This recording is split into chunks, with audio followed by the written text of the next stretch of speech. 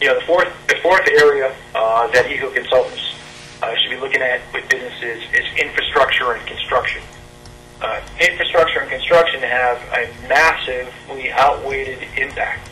Remember before how I told you that businesses actually, in terms of buildings that people live in and work in, those have a larger environmental impact than the cars that we use in the transportation sector as a whole for energy consumption and materials that are actually used. So one of the big things that we let our green consultants know is that when they go out and they talk to businesses, find out if these businesses have any construction projects planned.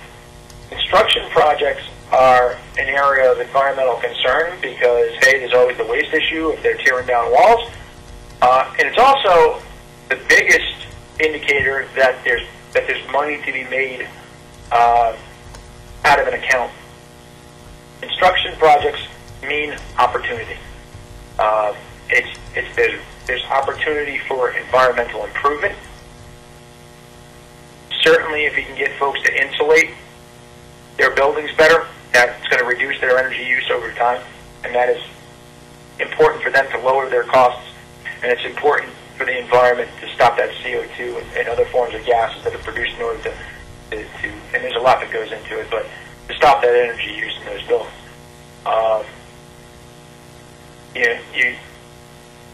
You ask these folks in infrastructure and construction if they're going to do that because if they're going to have a construction project because, hey, there might be an opportunity to change out the lighting.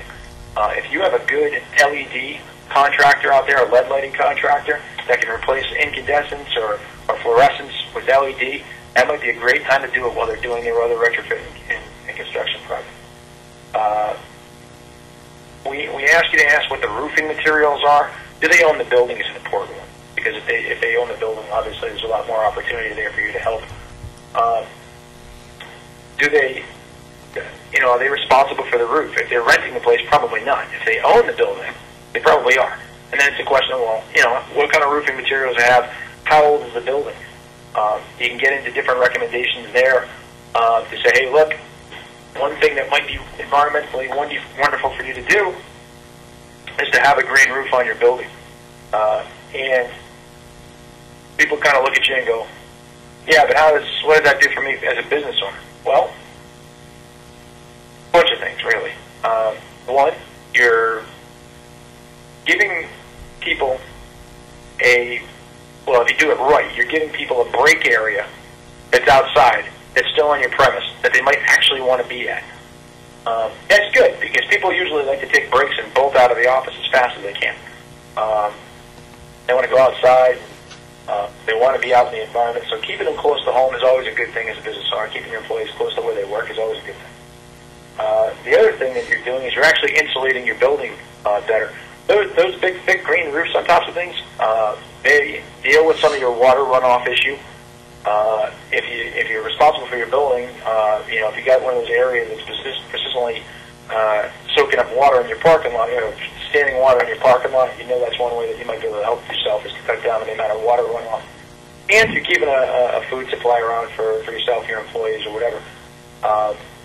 So that one's just more a quality of life issue for employees. They really do love that stuff, especially if they have access to a green roof. Spending your time on a break in a garden is a nice way to reset the mental page. And also, too, those roofs have a great way of insulating from the top.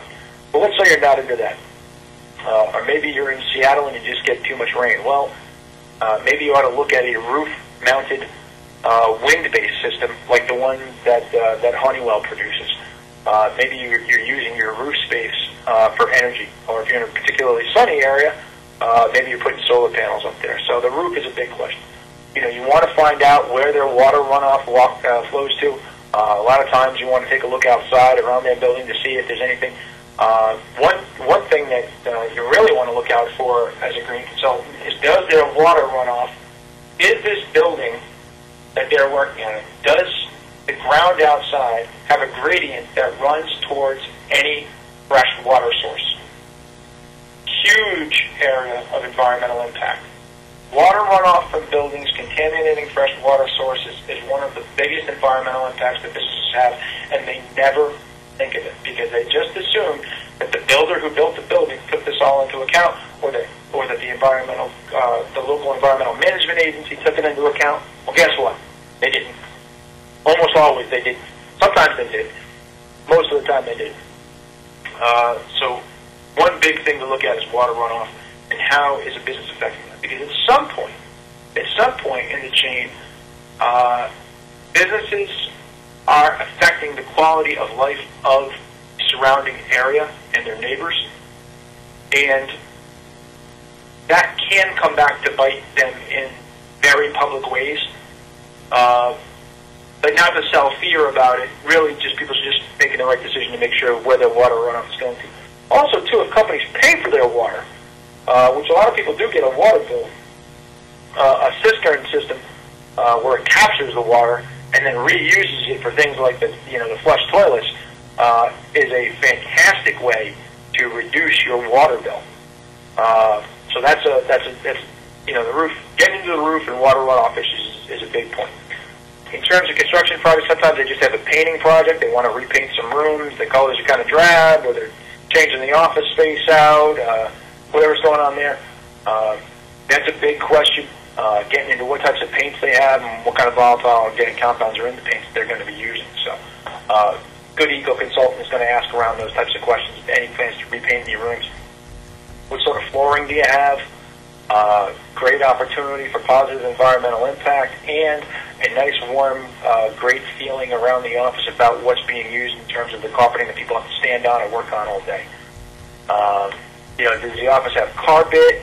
Is that carpet old? Do they have any plans to replace that? Picture these things. These are all opportunities, if you're positioned with the right either products or services in-house or the right partner on the outside to position yourself to make money by positioning somebody else's product at their doorstep.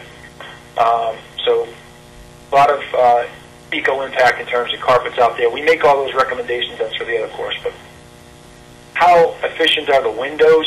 The windows energy efficient? Remember, we're on the infrastructure and construction here, so those types of things that people have in terms of their buildings and or large equipment. So are those windows energy efficient? Got people complaining about how cold it is, things to get into there that makes a lot of sense to talk about. What about office furniture? Is the office furniture made from recycled materials or reclaimed materials? That's one of those ones that doubles up in terms of being able to save money or not. You're looking at reclaimed or reused office furniture, which there's an absolute fantastic ton of out there. So many businesses have collapsed recently in this economic turmoil that office supply furniture or used office supply furniture is just flooded the market.